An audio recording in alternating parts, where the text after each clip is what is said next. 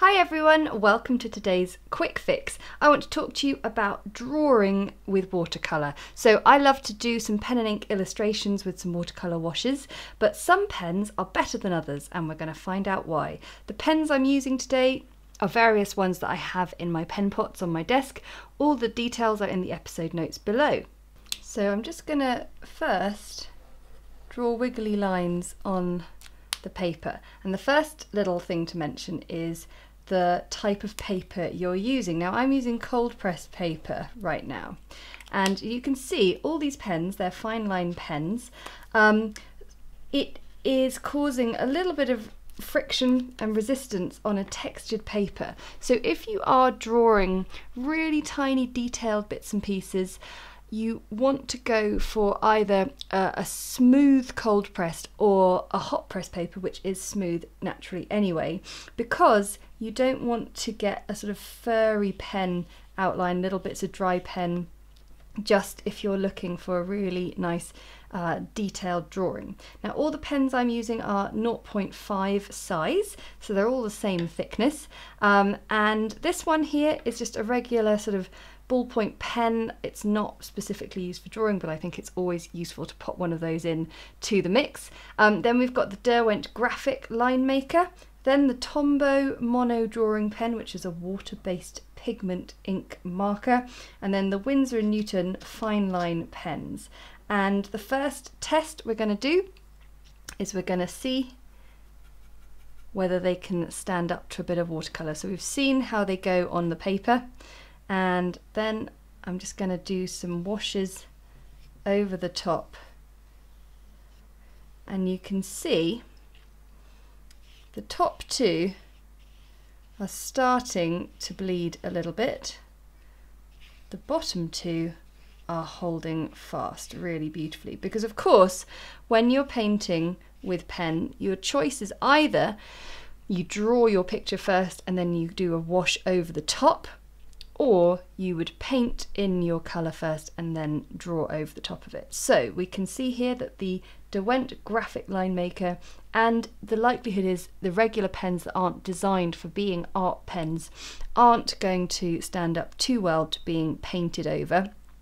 You can see there's a little bit of a bleed, there's quite a strong bleed there, whereas the Tombow and the Winsor & Newton are really fantastic. So look out for, in product descriptions, whether they are colour fast, whether they're going to be washed over and be able to fix and stay in place. We're now going to look at how pen reacts to colour that's already been painted on the page. It goes without saying that the paint should be 100% dry, but what I've done here is I've painted two colours, cadmium orange here, in increasing levels of concentration, so nice and dilute, up to so thick that it's really took ages to dry, hence a little bit of a run. There's a lot of pigment there. And then we've got Payne's Grey, and I wanted to choose two colours that contrasted in their general value anyway. So the orange, even when it's still really strong, is a light colour that we should hope the pen would show up on, whereas the Payne's Grey, even in the mid-tone, it's very dark, the pen will struggle to keep up on it. So what I'm going to do is I just want to draw a single line. I don't want to be going over and over, because the whole point is this needs to have ease for drawing if you're going to be doing sketching.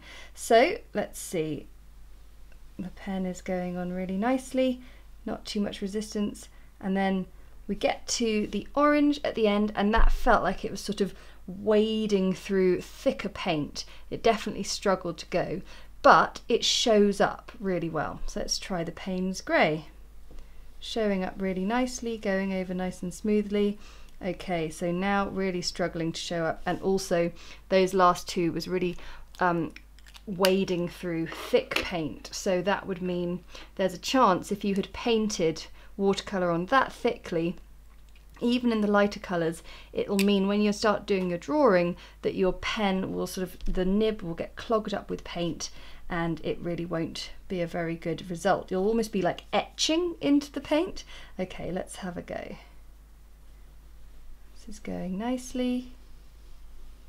You can actually see that when it goes over the paint, that layer of paint has kind of smoothed off the paper surface a little bit, and it runs much more smoothly over the top, whereas on the unpainted paper you can see it's just a little bit scratchy, but that went really nicely.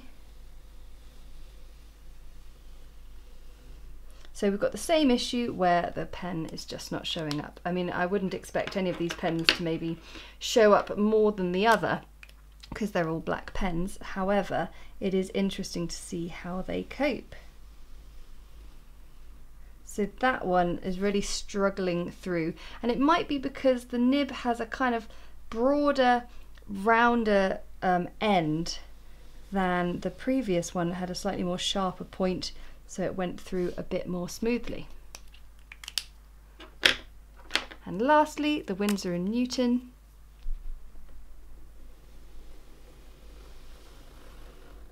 I must say the Winsor & Newton does seem to just sail over the colours really, really nicely, and it seems to me that it fares fairly evenly whether it's on a painted surface or on an unpainted surface. So to sum up, these two pens here, the Derwent Graphic and my general generic pen, I do have the details in the episode notes of this one, these don't like having watercolour washed over the top of them. They do okay when being drawn over the top of colour, but both of them suffer a little bit when drawing onto the plain unpainted paper.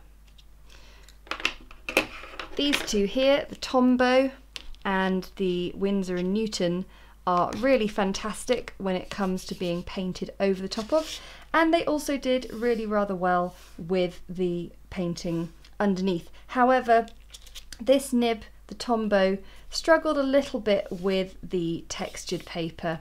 So for me, when it comes to pens, my winner is the Winsor & Newton for general all-round goodness, but the other tips are just to remember to make sure that your paint, when painting underneath a pen and ink drawing, has got a level of dilution and doesn't go too thick.